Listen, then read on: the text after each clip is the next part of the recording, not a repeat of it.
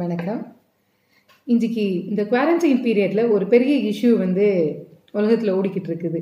என்ன விஷயம் அப்படின்னு கேட்டிங்கன்னா, இன்றைக்கு தனிமைப்படுத்துதல் அப்படிங்கிறது நிறைய பேருக்கு ஒரு மன அழுத்தமான ஒரு விஷயமா மாறிக்கிட்டு இருக்குதான்.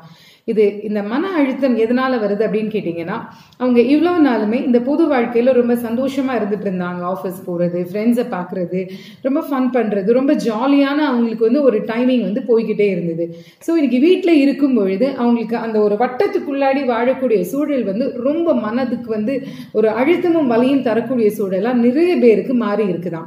ஸோ இந்த மாதிரி இருக்கக்கூடிய இந்த சூழல்ல அவங்க எல்லாருமே எதை தின்னா பித்தன் தெளியும் அப்படின்னு சொல்ற மாதிரி ஒரு சொல்யூஷனை நோக்கி நகர்றாங்க. அந்த சொல்யூஷன் என்ன அப்படின்னு சொல்லி கேட்டோம்னு சொன்னா, ஆபாச படம் பார்த்தல் அப்படிங்கிறது தான் நிறைய பேர் ஒரு சொல்யூஷனா எடுத்துக்கிறாங்களாம். எஸ்பெஷலி இந்த உலகம் முழுசாவே இந்த பிரச்சனை இன்னைக்கு இருந்துட்டு இருக்குதான். அதிலும் என்ன மாதிரி ஆபாச படம் அப்படின்னு சொன்னோம்னா, குழந்தைகள் சம்பந்தப்பட்ட ஆபாச படம் பார்த்தல் இன்னைக்கு ஒரு பெரிய ட்ரெண்டா உலகத்துல வந்துட்டு இருக்குதான். இந்த பீரியட்ல இன்னைக்கு நியூஸ்ல கூட அந்த இன்ஃபர்மேஷன் வந்திருந்தது. நம்மளுடைய அரசு கூட இந்த மாதிரி பார்ப்பவர்களுடைய எண்ணிக்கையை எடுத்து அவங்க மேல ஆக்ஷன் எடுக்கணும் அப்படிங்கிற செய்தியெல்லாம் இன்னைக்கு வந்திருந்தது. ஸோ இந்த ஆபாச படம் பார்த்தல் இந்த தனிமைப்படுத்துதலுக்கான ஒரு தீர்வா? ஏன் இந்த ஆபாச படத்தை நோக்கி நாம நகர்றோம் அப்படின்னு சொல்லி நாம பார்த்தோம்னு சொன்னா, நம்ம எல்லாருக்குமே ஒரு மைண்ட் செட் இருக்குது. அது என்ன மைண்ட் செட் அப்படின்னு சொன்னா, நான் ரொம்ப ஜாலியா நானாக இருந்த அந்த காலமே ஒரு அழகான காலம், அதான் அந்த அழகிய நிலா காலம் மாதிரி. இப்போ இந்த வீட்டுக்குள்ளாடி நம்ம எல்லாரும் இருக்கிற காலம் பாத்தீங்கன்னா, நம்ம எப்பயுமே குடும்பத்துல பேசும்பொழுது நிச்சயமா மாறி மாறி பேசும்பொழுது ஏதோ சில வாக்குவாதங்கள்லாம் வரத்தான் செய்யும். இது ஒன்றும் பிரச்சனை இல்லை, இது ஒரு புரிதலுக்கான ஒரு விஷயம்தான்.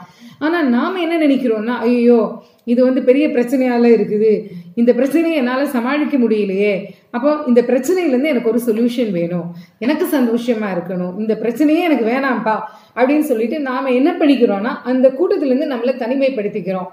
அந்த தனிமைப்படுத்துதல்ல நமக்கு ஒரு சந்தோஷத்தை நாம தேடுறோம். எப்படி தேடுறோம் அப்படின்னு சொன்னா, இந்த போன்ஸ் மூலமாக. என்னங்க போன்ஸ் நிச்சயமா நமக்கான ஒரு சொல்யூஷனா அப்படின்னு கேட்டா இல்ல. ஆனா நம்ம மனசு இந்த போன்ஸை பார்க்கும் பொழுது கிடைக்கக்கூடிய ஒரு சின்ன இன்பத்தை நிஜமான ஒரு சொல்யூஷனா அது நினைச்சு வச்சிருக்குது. இந்த போன்ஸ் பார்க்கும் பொழுது அவங்களுக்கு அந்த நிமிஷம் என்ன கிடைக்குதுன்னா, அது ஒரு நிமிஷத்திற்கான ஒரு தீர்வு, ஒரு சின்ன சந்தோஷம் வருது, ஒரு இனம் புரியாத கிளர்ச்சி அவங்களுக்கு வரும்பொழுது அவங்க அந்த நிமிஷம் ஏதோ ஒரு பெரிய மகிழ்ச்சி கிடைச்சது மாதிரி உணர்றாங்க. இந்த மகிழ்ச்சி அவங்களோட நிக்குதா அப்படின்னு கேட்டா இல்ல. நம்ம எல்லாருக்குமே ஒரு பிரின்சிபல் இருக்குது, யான் பெற்ற இன்பம் பெருகை வையகம். நாம என்ன பண்றோம்னா, அந்த அனுபவத்தை நாம அப்படியே நம்ம நண்பர்கள் கிட்ட பகிரும்பொழுது, எனக்கும் அனுப்பு, அடுத்து இங்க இருந்து அது ஒரு ஆளுக்கு பகிரப்படுது. அது அப்படியே பகிர்ந்து இது எங்க போய் நிக்குது அப்படின்னு சொன்னா, இன்னைக்கு வாட்ஸ்அப் குரூப்ஸ் இதற்காகவே ஆரம்பிச்சு அங்க நாள் முழுக்க டிஸ்கஷன்ஸ் போய் அப்படி அங்க ஒரு சந்தோஷமான சூழல் அவங்களுக்கு அங்க எமர்ஜ் ஆகிட்டே இருக்குது.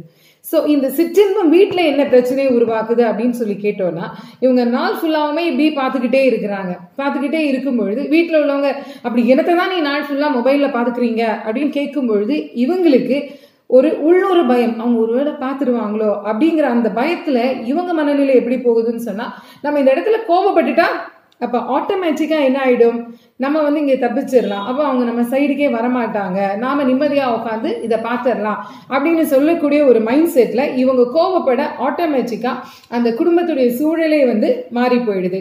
இவங்க அதையும் ஆப்பர்ச்சுனிட்டியாக எடுத்து என்ன பண்ணிடுறாங்கன்னா, உங்களால தான் நான் எப்போ பார்த்தாலும் மொபைல் பார்க்க வேண்டி இருக்குது, எப்போ பார்த்தாலும் இந்த வீட்டில் கோபம் பிரச்சனை சண்டைனா அப்படின்னு சொல்லிட்டு இவங்க அதுலயும் ஒரு வாய்ப்பை உருவாக்கிக்கிறாங்க. ஸோ இந்த காலகட்டம் பாத்தீங்கன்னா, நம்ம எல்லாருக்குமே ஒரு அழுத்தத்துக்கான காலகட்டம் நிச்சயமா கிடையாது.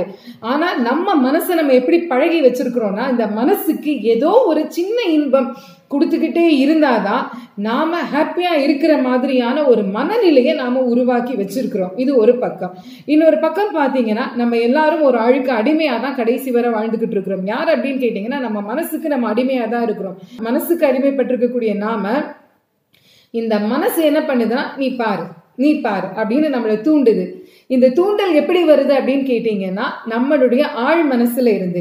ஏன்னா இந்த ஆழ் மனசுக்கு ஒரு விஷயம் தான் அழகா தெரியும். அதுக்கு என்ன விஷயம்னா, அது எந்த ஒரு விஷயத்த அது நம்ம அடிக்கடி பார்க்குறோமோ, இல்லை பேசுறோமோ, இல்லை கேட்கிறோமோ, இல்லை உணர்ந்து எடுக்கிறோமோ, அதை நம்மளை திரும்ப திரும்ப திரும்ப திரும்ப செய்ய தூண்டிக்கிட்டே இருக்கும். இந்த செய்ய தூண்டக்கூடிய விஷயத்த நாம வெளி மனசுல இருந்து புரிஞ்சுக்கிறோம். ஆனா ஆழ் மனசுல இருந்து அது தூண்டப்படும் பொழுது நமக்கு அந்த சிற்றின்ப ஆசைகள் அதிகப்படியா இருக்கிற நிலைமையில இந்த தூண்டல்கள் நம்மளை கட்டுக்குள்ள அடங்காம அதை மீண்டும் மீண்டும் பார்க்க வைக்குது. இதை கண்டினியூஸா பார்த்துக்கிட்டு இருக்கிறோமே, இதுக்கு எவ்வளவு பின்விளைவுகள் இருக்குது அப்படின்னு நாம ஒரு நிமிஷம் யோசிச்சு பார்த்தோமா?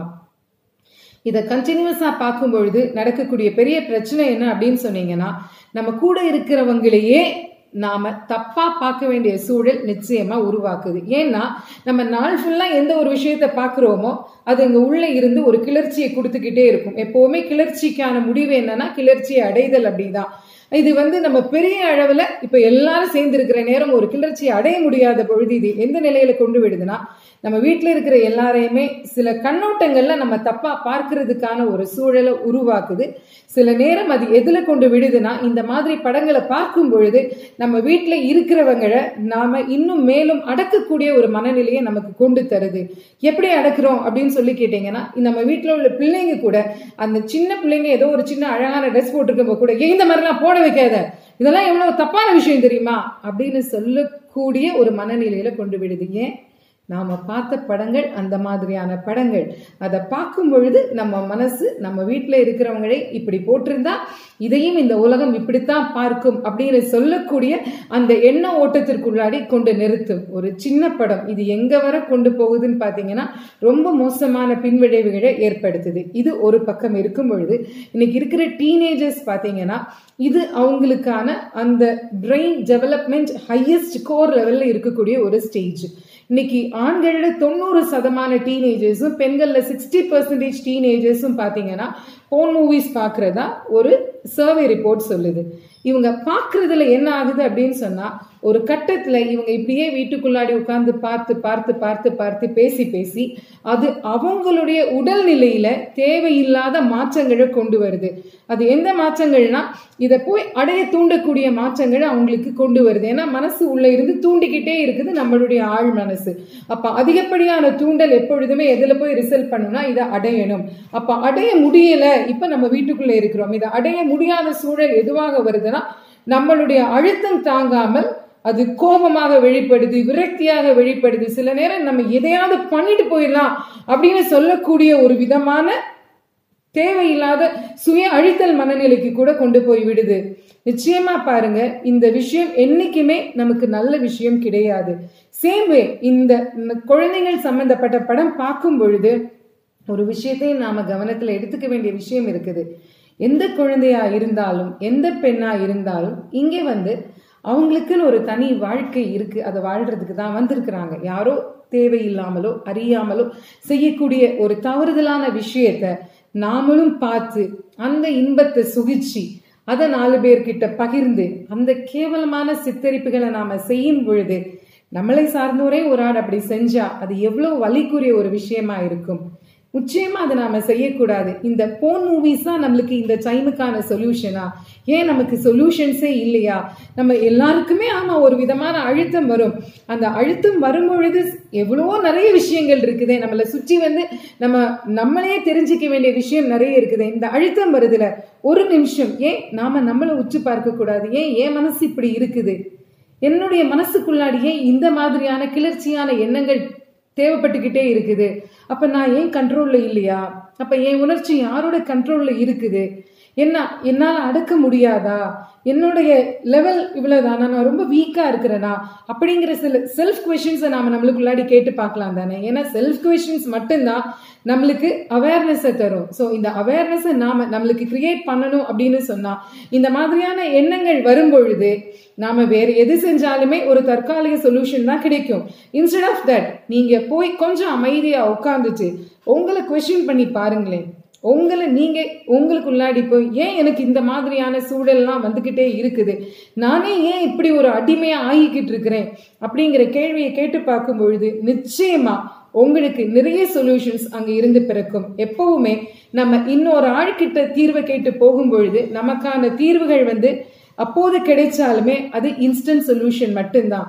நம்மளுடைய பெர்மனன்ட் சொல்யூஷன் எங்க தொடங்குது அப்படின்னு சொன்னா, எப்பெல்லாம் நாம நிலை தடுமாறுறோமோ, தடுமாறாம இருந்தாலும் சரி நம்மளுக்காக கொஞ்சம் நேரம் ஸ்பெண்ட் பண்ணி நம்மளுடைய மனநிலையை புரிந்து அதை கொஞ்சம் படிச்சுட்டு அதை இன்னும் தெளிவுபடுத்தி சீராக்குறதுக்காக சர்டன் டைம் ஸ்பெண்ட் பண்ணும் பொழுது நிச்சயமான சொல்யூஷன்ஸ் அதிலிருந்து பிறக்கும்.